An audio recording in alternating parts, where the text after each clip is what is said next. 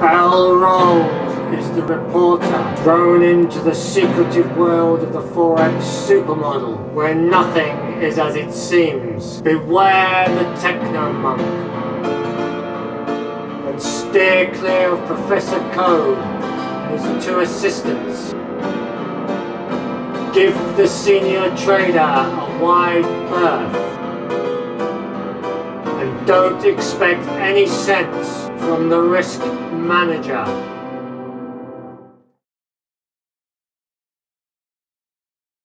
This is Al Rolls reporting live from the Forex Super Model building, about to interview the senior trader.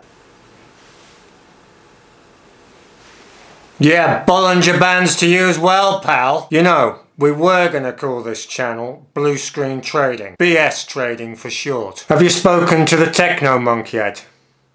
No? Don't. Fortunately, he's taken a vow of silence. The risk manager, highly regarded in the industry, just unfortunately not this industry. Is my chamomile tea wearing off? You'd better get yourself off to Professor Code down the lab before my chamomile tea shop wears out. Welcome to the Forex Super Model lab. I'm Professor Code and these are my two assistants. Now enough of all that important stuff. You come here to know what Forex complexes are and how to calculate them. So here we go. The models are based on four complexes: the dollar, the euro, the yen, and the pound.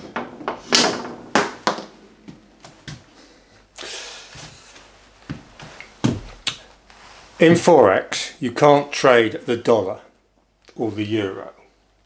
You can only trade it against something else. So a complex is made up of FX pairs. In the case of the dollar, it's made up of the euro dollar, the dollar yen, and the pound dollar. You can see that in the dollar complex we've got each of the other currencies. And that gives you three pairs. The euro complex is made up of the euro dollar, the euro yen, and the euro pound. The yen complex is made up of the dollar yen,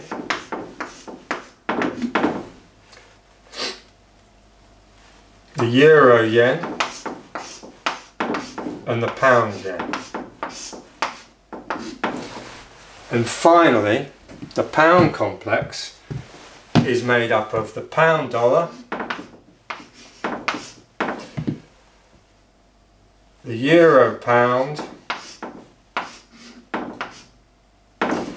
and the pound yen. Dodgy pound there, pound yen. So each of the four complexes has three pairs. Now, you can see that there's duplication. The euro dollar appears in the dollar complex and the euro complex here, because they're made up of opposing pairs. That is the same for all the complexes. They all have a double duplication. So you can reduce the amount of currency pairs you're looking at with the four complexes down to 6.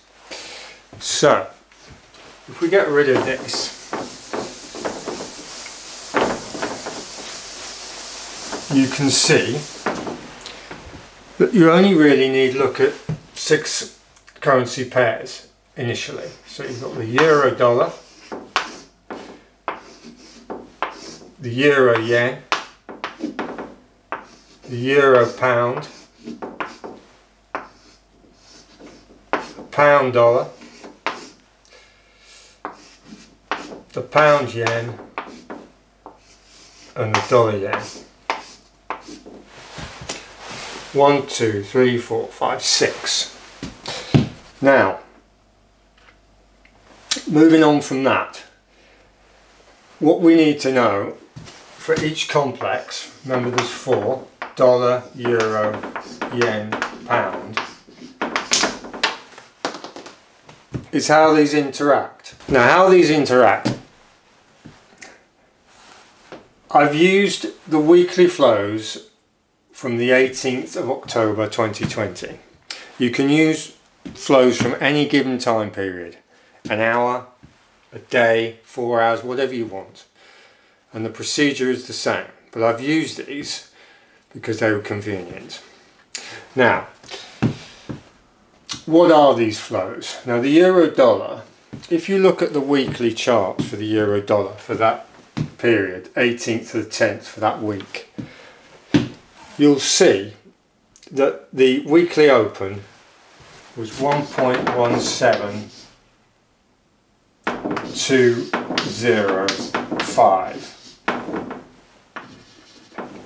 and the close was 1.18627.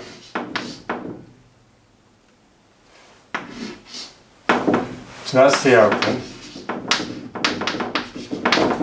and that's the close.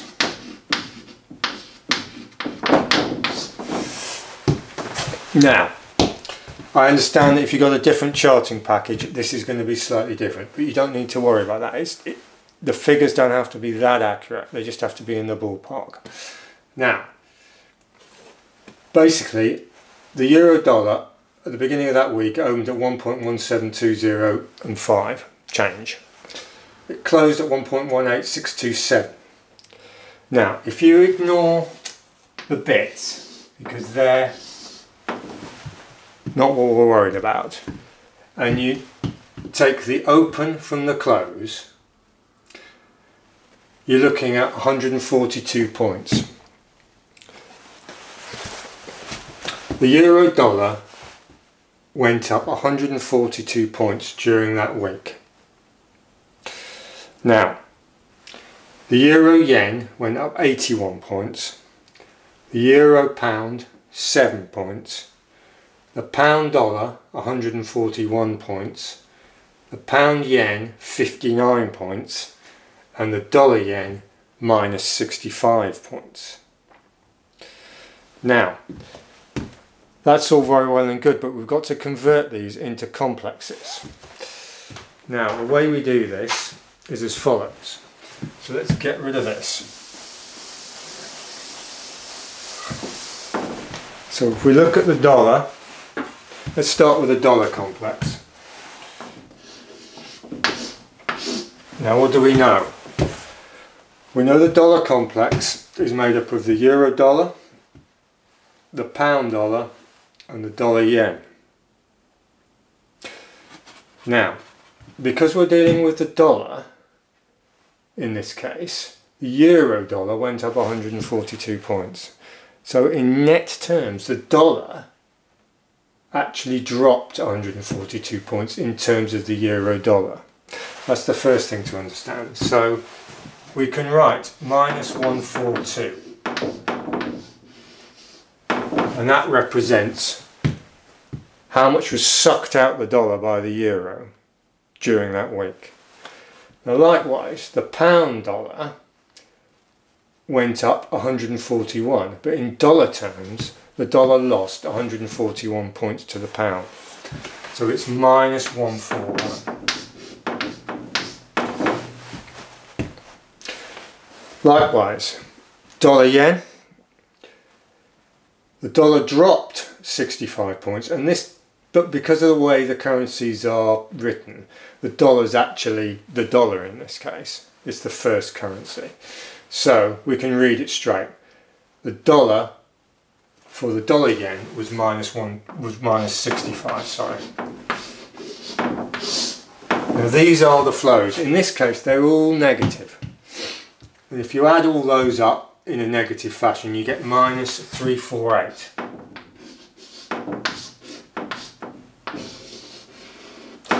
you get minus 348. Okay, now if we do the same with the euro complex, now the beauty of the euro is you can read it straight because it's the first currency. So these figures, you don't have to mess about with the sign. So you can right away write plus 142, plus 81, plus 7. That gives you plus 230.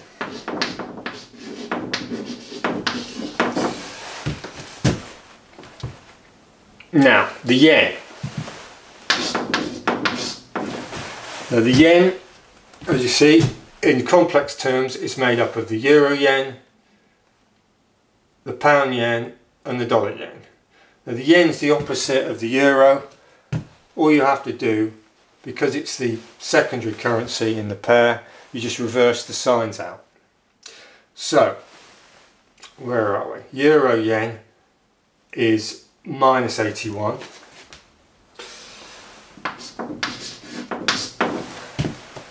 Pound yen minus 59. Dollar yen plus 65.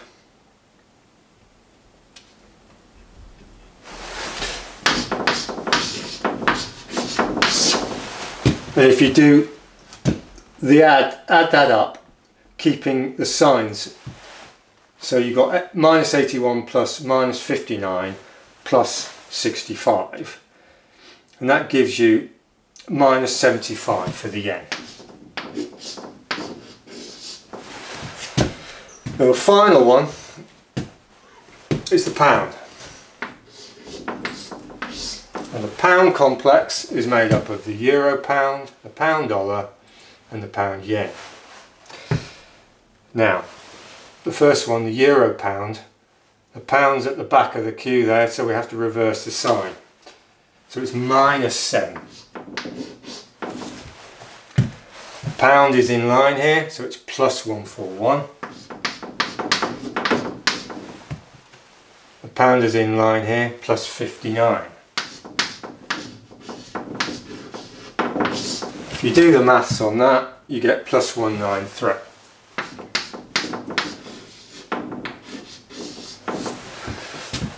So we've got the net flows for the 4 complexes which are made up of the 3 currency pairs in each complex, and we've done this in that manner. Now the next stage is to look at them in terms of bracketed movements, so we'll do that in the next section. Right, just to recap, these are the net flows for the 4 complexes. The dollar was minus 348, the euro plus 230, the yen minus 75, and the pound plus 193. Right. The next stage is to look at them in terms of bracketed flows. Now what I mean by that is as follows.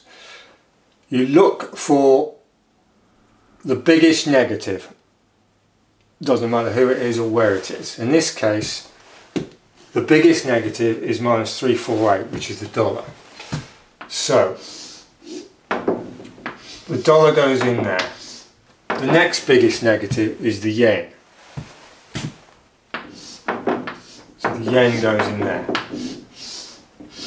They're the negative flows. Now we're looking at the smallest positive,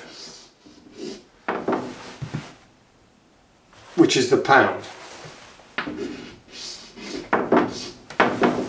at plus 193, and the biggest positive is the euro.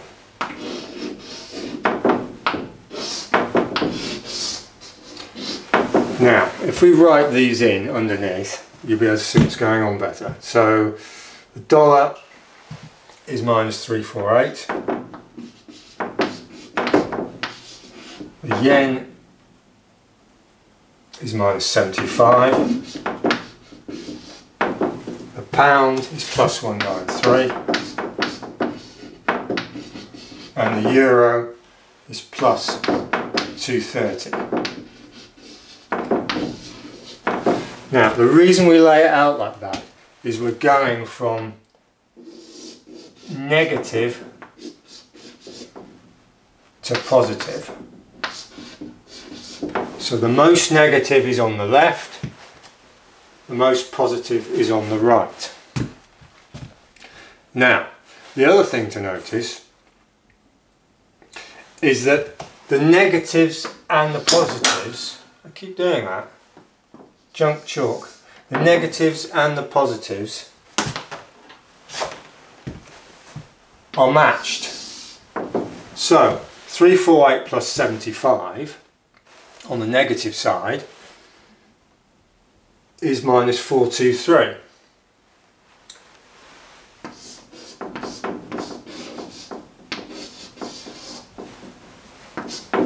And on the positive side, 193 plus 230 is plus 423.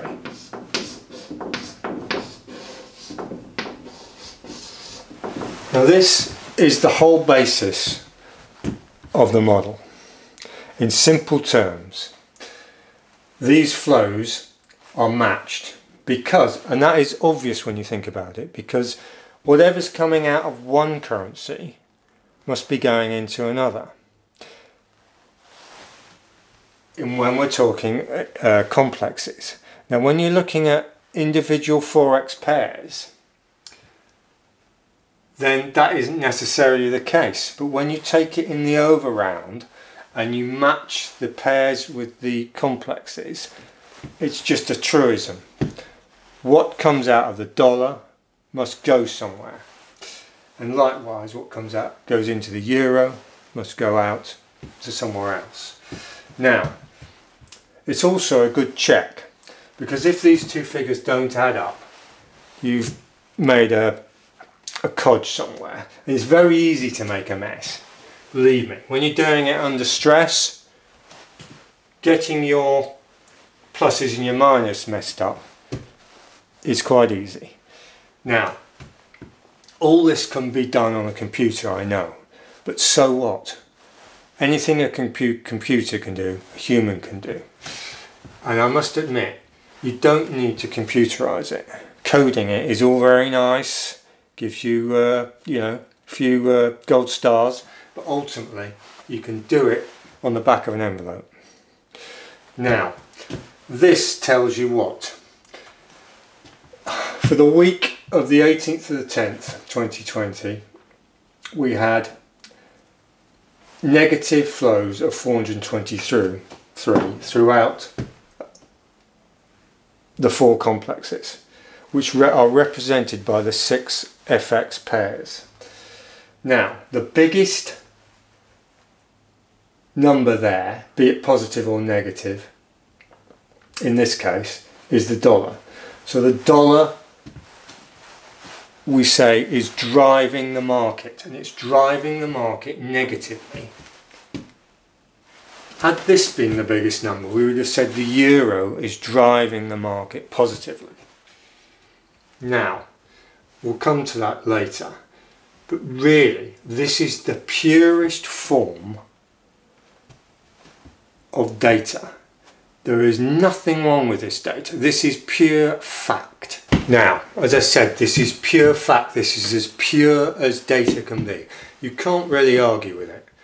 These are movements which actually happen between 6 currency pairs during the week of the 18th of the 10th, 2020. That is modelling at its most pure. If it were alcohol, it would be vodka. This is the Forex Super Model in a glass, vodka. Well, I have to tell you, down the lab we can get ethanol. Right. I tried to keep that a bit of a secret. But anyway, back to this. If you have a glass full of vodka, drink a bit, you've basically got the equivalent of the Forex Super Model. If you went into a bar and ordered a vodka, you're buying alcohol in its purest form. Now, as soon as you start adding other things, so you add ice, then you think, well, I'll have a bit of tonic in that, yeah, vodka and tonic. Feel like I'm being a bit flash, I'll have a bit of lemon, maybe an umbrella. Before you know it, you've gone home with the cocktail waitress, and this is as far as removed from the core raw data as you can be. Now, this is the problem. As soon as you get away from your vodka, you start doing proper modelling. And once the modelling starts, the bias starts. And once the bias starts, you need to know what you're talking about. Otherwise, your model is going to resemble something which is completely different to what's happening in the markets. I'll drink to that. This is L. Rolls reporting from the Forex Super Model lab, where I've been speaking to Professor Code, who has been explaining Forex complexes and how to calculate them. I'm now on my way to speak to the risk manager. Welcome, trading cats. This is the risk manager, you dig? Imagine the dollar, the euro, the yen and the pound are piano chords. The dollar. The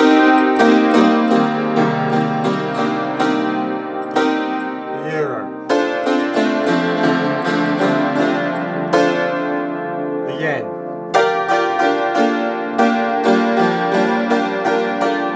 The pound.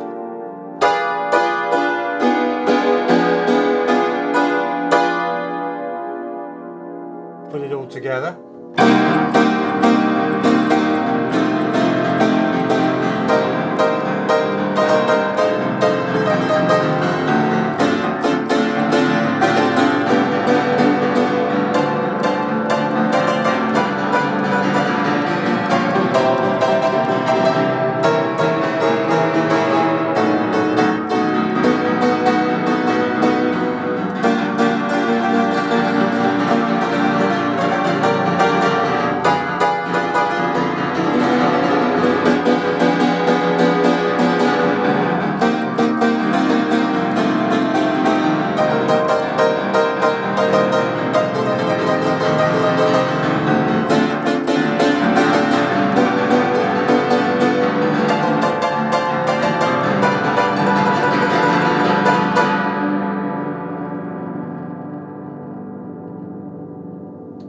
That's really what the Forex Super Model is all about. Improvising the markets. Listing to the markets through flows. Changes in flows between the complexes. These flows give themselves away. And when we talk about them in future videos, you'll understand that you can improvise on the piano, make an awful sound with 4 chords, which I just did, but you can hear patterns. For example, the dollar pattern, the euro pattern. If you can recognize these patterns, same as in music, you can actually anticipate the market. Now, that is for a future video. Not the piano particularly, but the changes in the flows. Now, I'll just finish up with the ubiquitous theme tune.